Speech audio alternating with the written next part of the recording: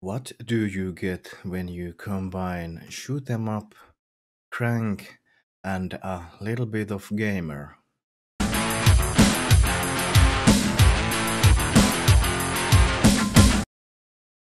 Hi, I'm Jay and welcome to a movie review. So, in this Guns Akimbo, Daniel Radcliffe plays as Miles, a mistreated programmer that hates his work and who still dreams of his ex-girlfriend.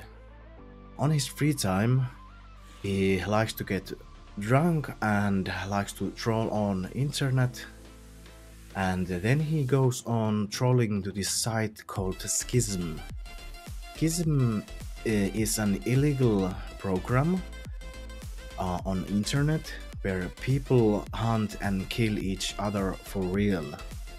Miles goes on trolling on the Schism broadcast. After a while, Schism sends Miles a message containing his IP address. He gets terrified and shuts his computer. The next day, some people from Schism comes and kidnaps him. They drill holes to his hands and nails two guns to them. And then he wakes up probably the next day and they send him a message that kill Nix and live. Nix is the main champion on the Schism and she has killed everyone who she has been set up with. So this is the setup of this ultra-violent action-packed movie that has a lot of kills, bullets and blood-spilling deaths. The camera work on this is so in sync with the action. It's brilliant. I loved it. It was so good. And the audio, I have no complaints about that. It was at par with everything else.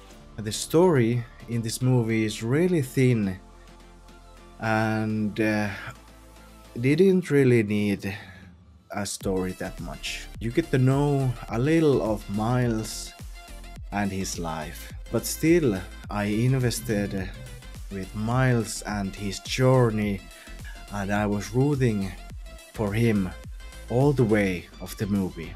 Daniel Radcliffe was very good as Miles, as he is a good actor.